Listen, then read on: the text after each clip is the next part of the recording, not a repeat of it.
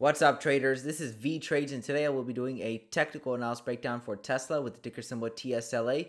I will first be going over what I see in the daily chart and finish the video off with the weekly chart. This video is for entertainment purposes only. Please trade at your own risk. So let's take a look at Tesla on the daily chart.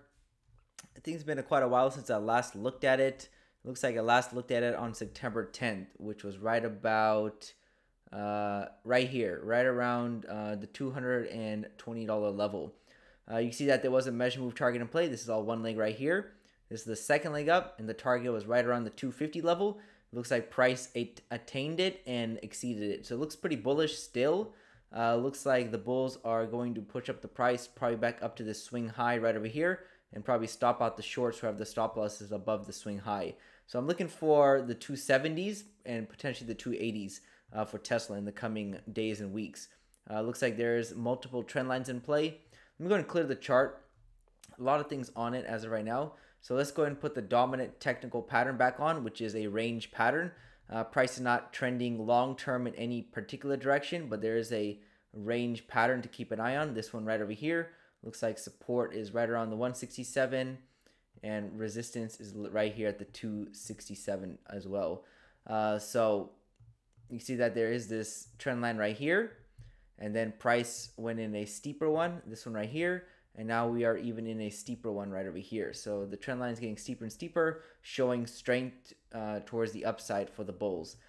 And if the bulls are able to pass through this resistance level at the 260s, 270s, where would be the next target? It would be a large measure move up. This is all one leg right here. If you go and clone this, this is where the bulls are attempting to reach. Keyword is attempt. The 337 level. So I wouldn't be shocked if price does get up there because that is the target for the bulls. Is it guaranteed? No, because there is resistance in the way. Price can reverse from where we are or even a little bit higher if price cannot push through. So it can reverse back down.